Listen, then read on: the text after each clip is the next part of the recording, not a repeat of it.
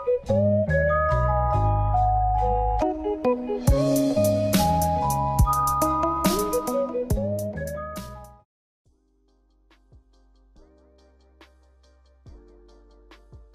guys, Tech James here. In this video I will be showing you guys how to update your PKGj free shop to the latest version on your PS Vita. So what you guys want to do first is just open up Vita Shell, and then once Vita Shell loads, press select and then connect your PS Vita to your PC.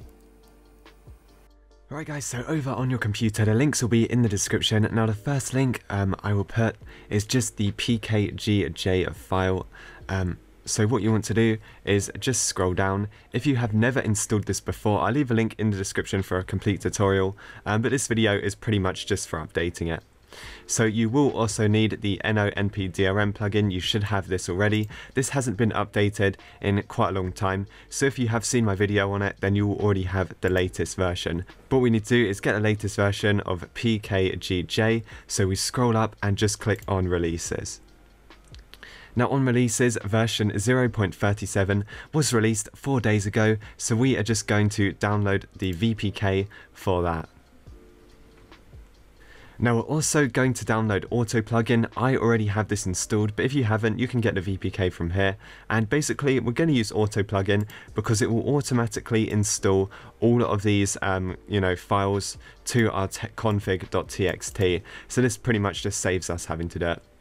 So now we can head over to our downloads folder and we can find the VPKs that we just downloaded. I just got this one, so we're going to drag and drop that onto our PS Vita, just onto the root of it like that. We can now disconnect our PS Vita from our PC and I will show you guys what to do next.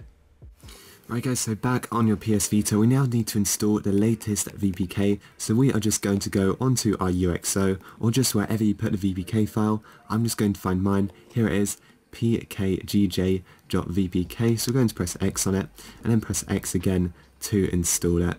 Then just make sure you have unsafe homebrew enabled in the h-encore settings and press X for yes.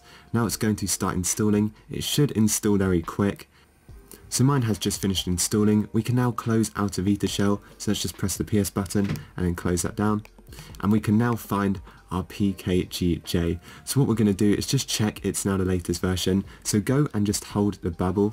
Now just tap on the 3 dots and just go to information.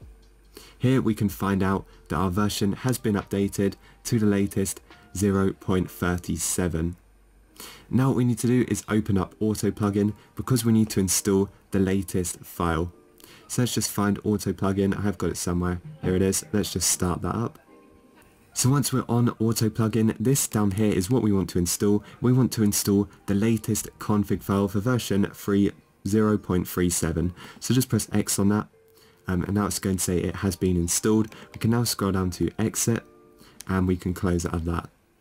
So you can reboot your PS Vita if you want to, but I'm just going to open up PKGj. So if it says no items, try to refresh, just press triangle to open the menu, scroll down all the way down to refresh and press X. Now just wait for it to refresh, and it's just going to refresh that config.txt and then hopefully display all the games that you guys can download. So as you can see, it's now refreshed and everything is displaying. So that is pretty much it for this video. So if you guys enjoyed, make sure to like and subscribe, and I will see you guys in the next one.